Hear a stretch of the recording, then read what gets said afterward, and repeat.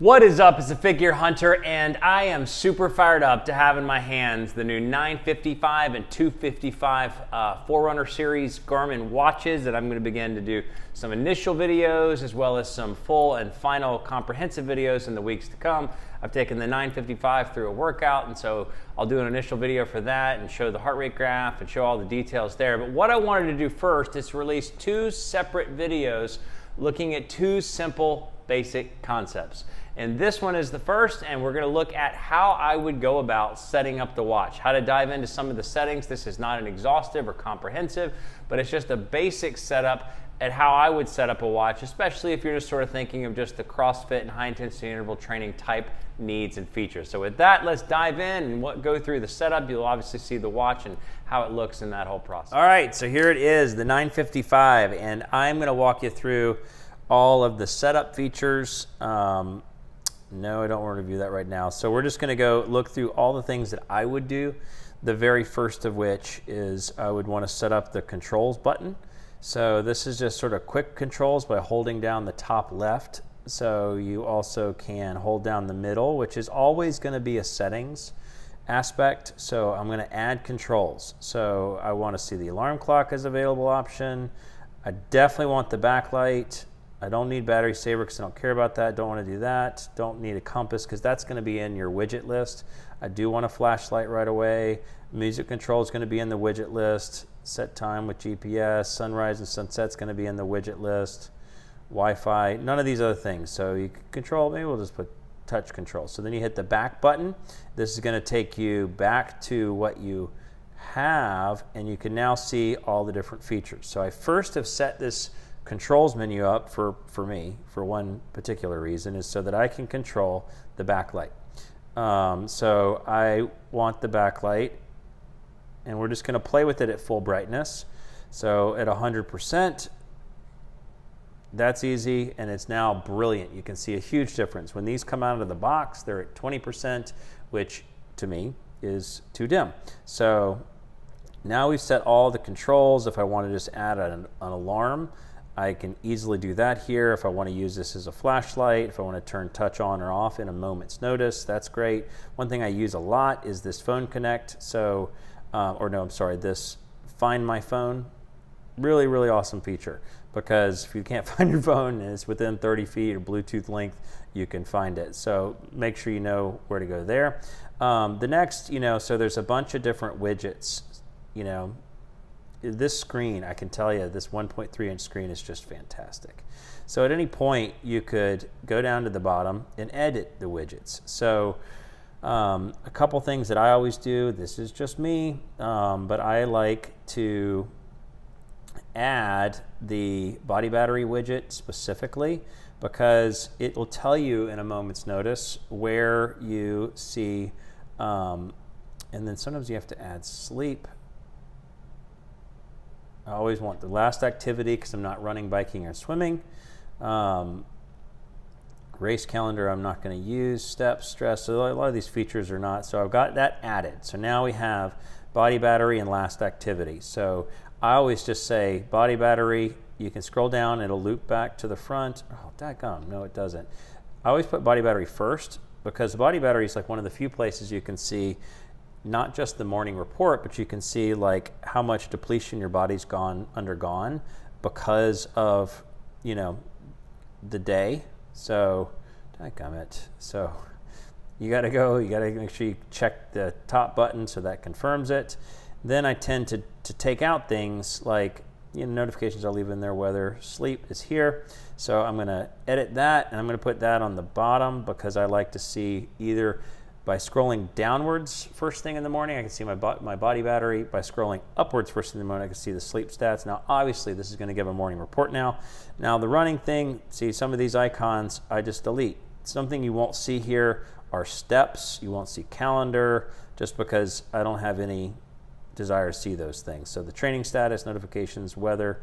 I might put weather a little bit higher, like second in line, so I could quick glance the weather, but that's obviously going to be a watch face customization. So now I've set up the rotating widgets, so I'll be able to scroll through and see all of these features,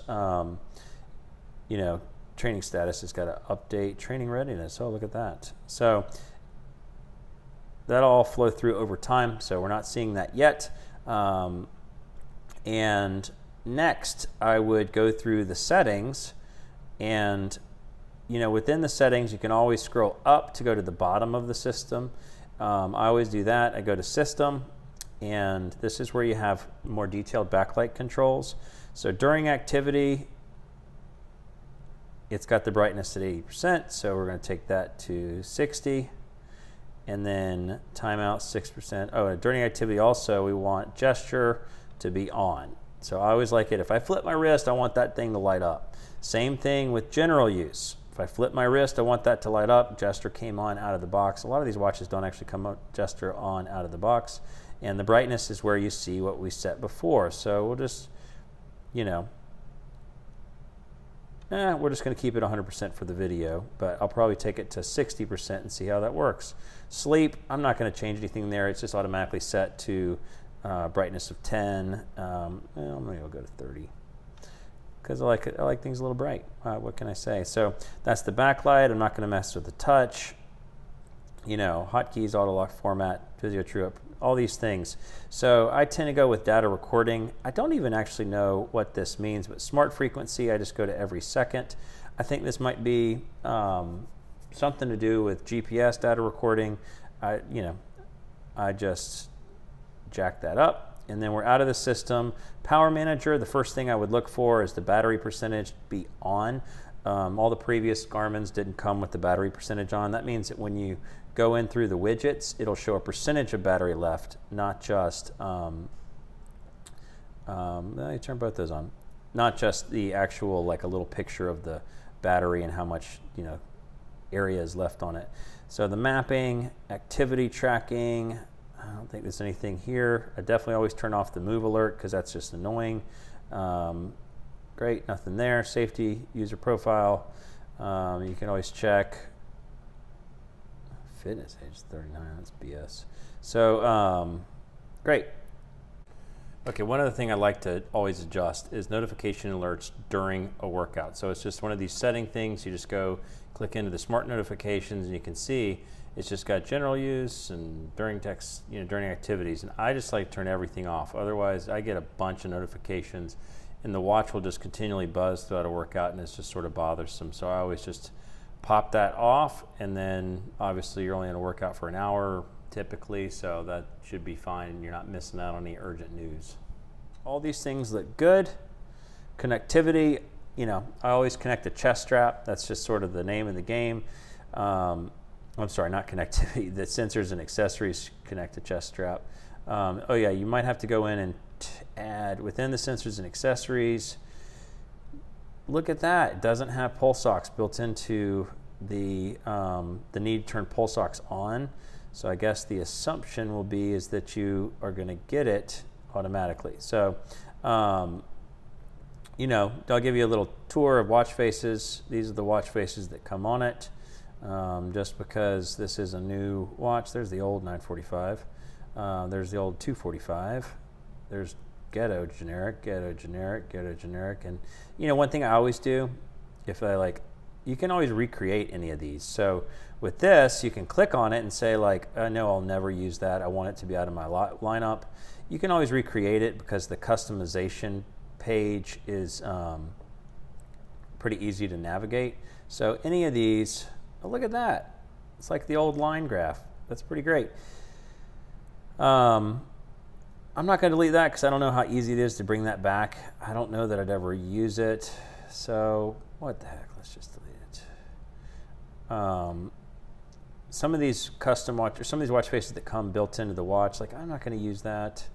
The 245 rendition, definitely not going to use that. And if I wanted to use that, I know I can add that later. So I'm just going to wipe out useless watch faces. That's ugly. And I could add that later if I wanted to. That's all right. And then you could add new. So now I've cleaned up the watch faces, and so now I got to go pick activities. So if you go run, you go all the way to the bottom, or you scroll up to go to the top. I'm not going to use any of those, so I'm just going to hit add.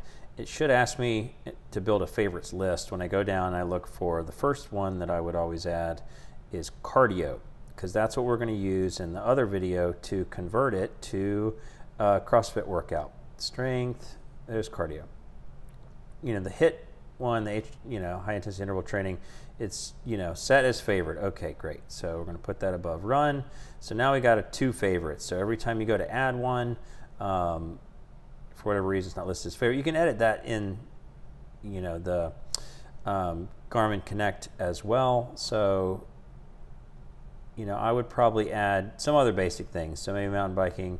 I always add something super lame. I always add walk, because I just like to track everything.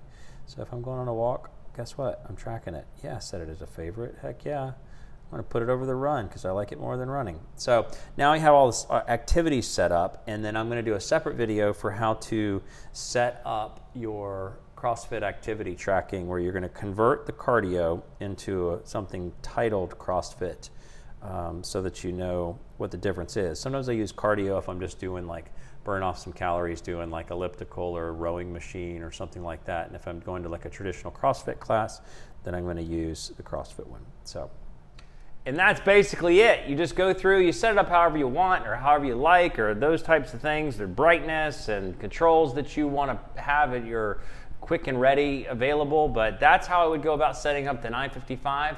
And stay tuned for lots more videos. Obviously, if you like this video, please give it a thumbs up. Please consider subscribing for more. Thanks so much. Fit Gear Hunter.